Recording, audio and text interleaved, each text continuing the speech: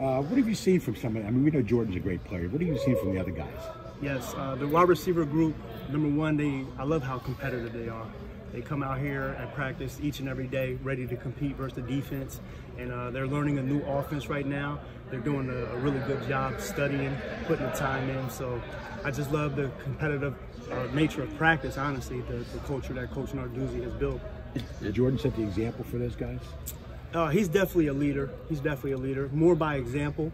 He's starting to get more vocal for sure. And I'm just still learning these guys. They're learning who I am. I'm learning who they are.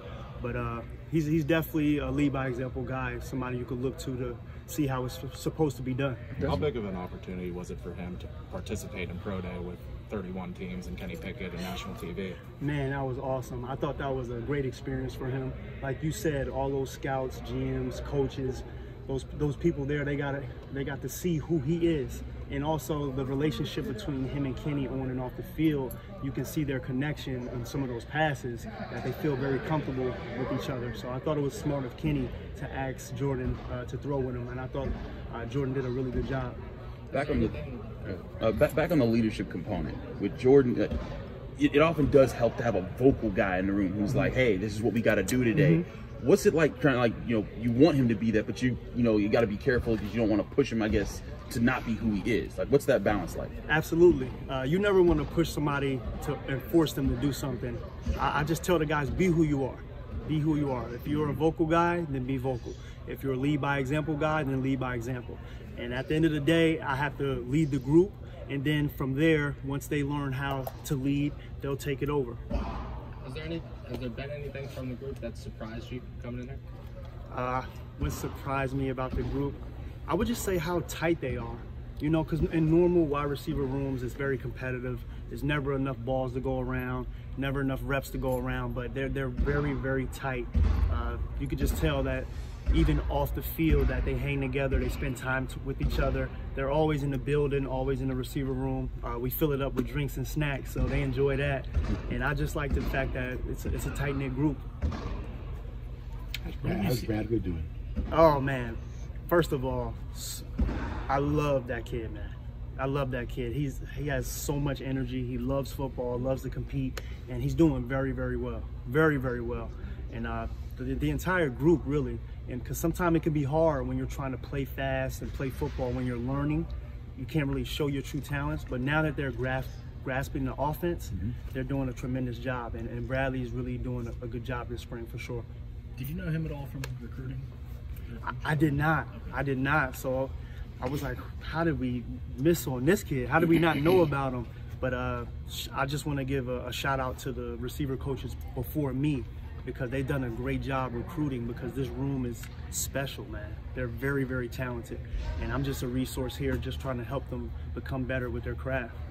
Where does Jared fit in with this receiver group? Because, Jordan's the obvious superstar, Biletnikoff Award winner, Nate, extremely good separator who was everyone's talking about the portal. But Jared's, he's strong. He's the go up and get it, I want to, bump you off type of guy. What's his place in this room as also a vet? Jared Wayne, I look at him as Mr. Consistent. He comes in, he checks out. He's going to do his job each and every play, each and every day. Strong hands, big body, not going to make a lot of mistakes on the field because he puts the time in. He's very professional. So it's been a pleasure to work with him for sure. And I look forward to the rest of spring and also what he's going to do this fall. How much of a passion do you have for recruiting, and what's it like to bring those relationships from your previous job to here as well? I love recruiting. I love recruiting. I was with a guy by the name of Fran Brown at my last stop. He's now the DB coach at Georgia. So now we're going to be competing against each other. But building those relationships at my last stop and now bringing them here, it feels awesome. It feels awesome. The fact that maybe a guy didn't visit Pitt yet, but because I came, he's like, you know what, coach, I'm going to come up there. So any way I can help this coaching staff, this team become better, I'm all for it. And I just love competing. I can't compete on the field anymore, so I get to compete in recruiting. I get to compete in my receiver group versus another receiver group, So I take that stuff very personal, and I just want to win. I just want to win and get the best people that fit here at Pitt. What's your relationship like with Frank? because you both come in here at the same time. You inherit a really experienced, talented offense that just, scored a whole bunch of points last season. Yes. That's got to be, an interesting vibe of trying to balance, like, hey, we're taking this new steps forward, but hey, we also have all this success to build off of. Yes. Like you said, they had a tremendous year offensively last year, and now we're installing Coach Signetti's offense here, and I feel like the players have done a great job. Number one, embracing the offense with open arms. Number two, studying and learning it. And Coach Signetti, he's a teacher, man. He's a teacher, NFL experience, college experience, and just a down-to-earth guy. So I enjoy working with him. He's helping me grow as a coach, learning this NFL West Coast offense, and it's been awesome to work with him.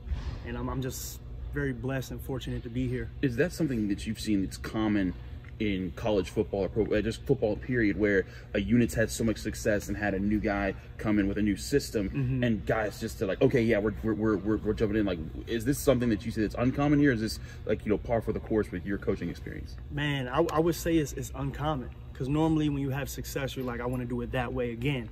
But these guys have embraced it, and we're all learning together, and we know that it's a journey. It's not going to happen in 15 practices. It's going to happen over the summer. It's going to happen in training camp, but it's about the journey, and Coach Signetti says that all the time. It's going to take time, so we all have to understand that. And we're going to build to get to what they did last year and probably even beyond, but it's a process. So we're building it, and guys are working hard.